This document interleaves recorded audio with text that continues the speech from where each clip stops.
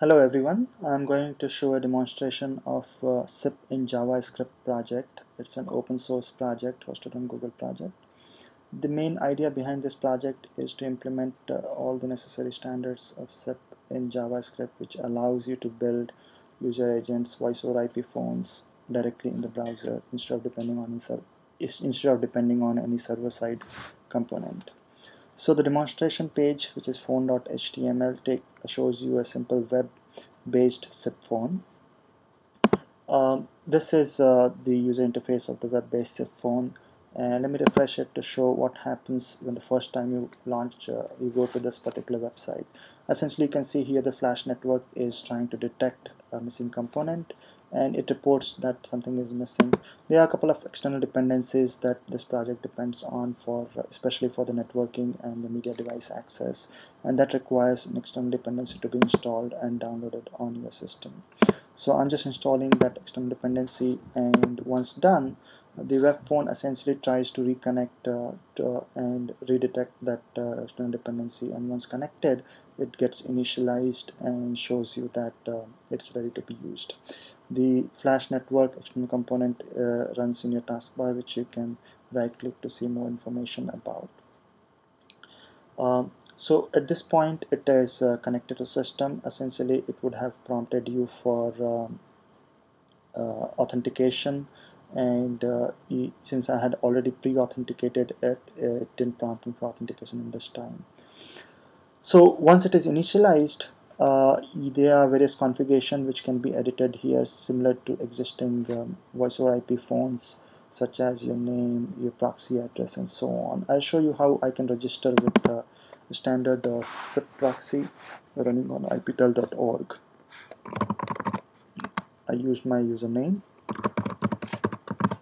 domain, and my credentials. And instead of using an outbound proxy, I just use the target domain of iptel.org and try to register. These are all the SIP messages which were sent and received with the server. Here you can see the authenticated register got success response, and the status of the phone changed to registered. Unregister the phone, and so on. So to show a call between two SIP phones, instead of using a standard SIP phone, what I'm going to show is a call between two web-based SIP phone by opening two different tabs. Let me refresh this page and show you what happens next time. So here you can see the system is initialized and it's ready to be used. I'm running a SIP proxy server, a simple SIP proxy server on my machine in the same network. So I'll just try to register with that particular proxy server running in this IP address. It doesn't require any authentication, so basically I've left the password field empty. Registration is successful. Let me go to the second tab and similar instance of this web-based SIP phone and register with a different username. So in the first tab I have registered with the username my name. In the second tab I will register with the username called your name. So one of the interesting features of this phone is that you can supply all the properties, all the configuration parameters from the URL itself using URL parameters, and they get used as default values for these different boxes, edit controls, and so on. So for example, let me just show you something like say outbound proxy address equal to 192.168.1.10. So essentially what it meant is it basically reused those values. Similarly, I could have supplied all the other properties from the URL itself, and that helps in easy testing. Let me change this name to your name and register with the same proxy address with your name. So now I have two tabs, two web-based SIP phones. First one is registered with name my name. Second one is registered with name your name.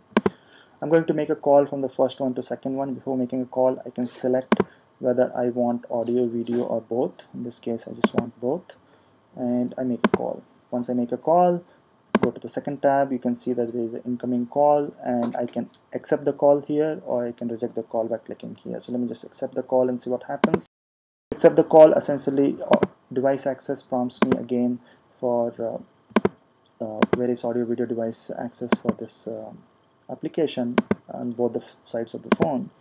And now these two tabs are in audio video call with each other. This is the local video sent from this phone to the other side, and this is the remote video received from the other side.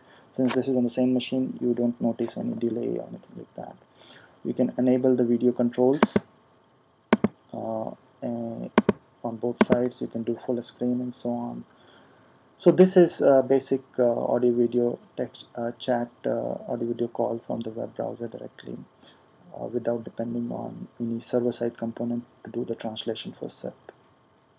When you hang up the call on one side, you can see that the other side also hung up, and just close the call.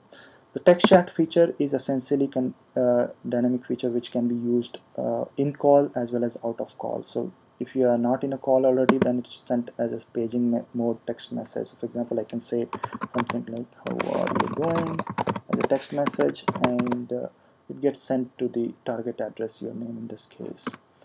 On the other side, you can see that this guy sent a message you can respond to. So this project essentially is a demonstration of SIP in JavaScript, and the idea behind this project is that you don't need to depend on the server-side translation for SIP if you want to build a user agent, voice over IP user agent SIP phone in the browser. If you are interested in contributing to this project, get in touch with one of the authors or post a message to the group, and they will get back to you. Thank you.